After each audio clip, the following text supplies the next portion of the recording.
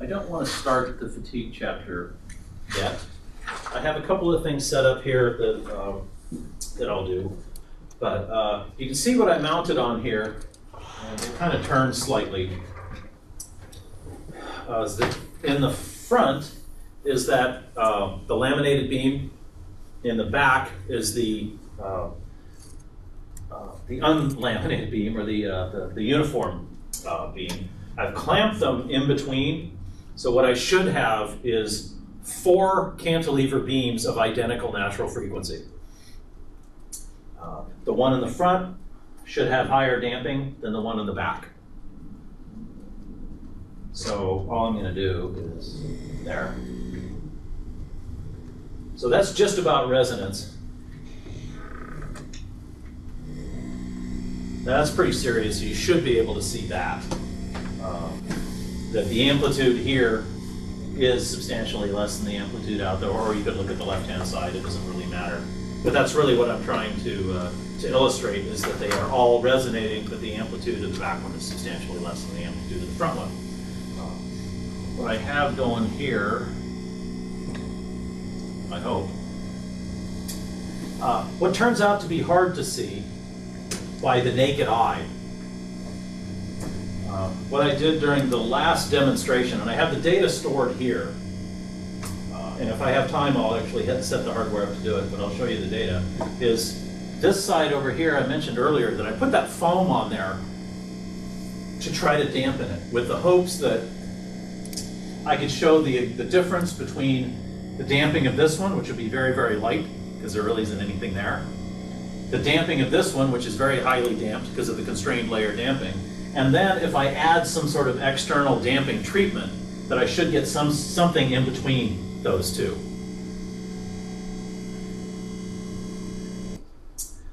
So where I generated this data, and anybody guess what I was doing there?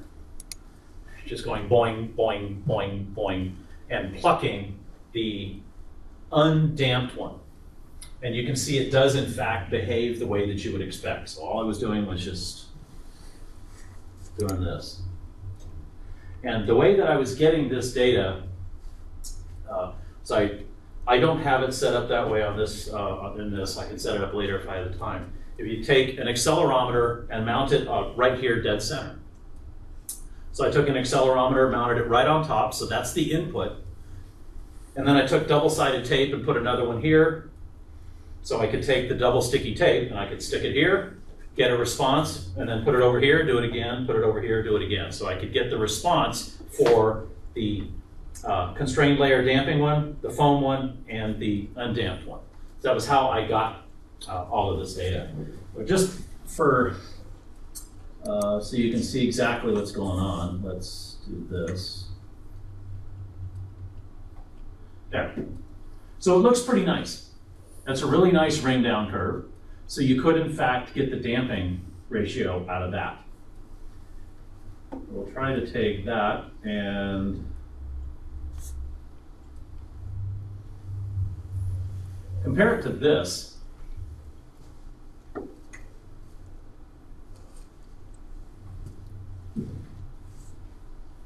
That's obviously the laminated one.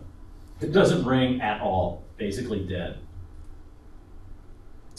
And then you could compare that to the foam lined one. And it's nowhere near the laminated one, but it is in fact better than the undamped one. And I could do the same thing. Let's see if I've got them. There's one. So this is a sine sweep. There it is. Blue is the input and red is the response. I could zoom in on it if I wanted, but there's really not a lot of need. What I'm looking for is the ratio of this to that. So that's the transmissibility. So this would be the transmissibility or amplification at resonance for the undamped. You can do the same thing with the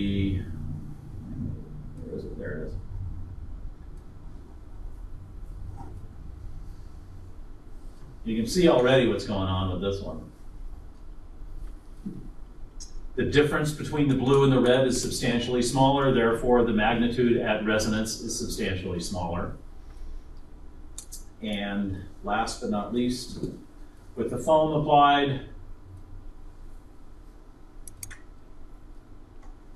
not great, but a little less.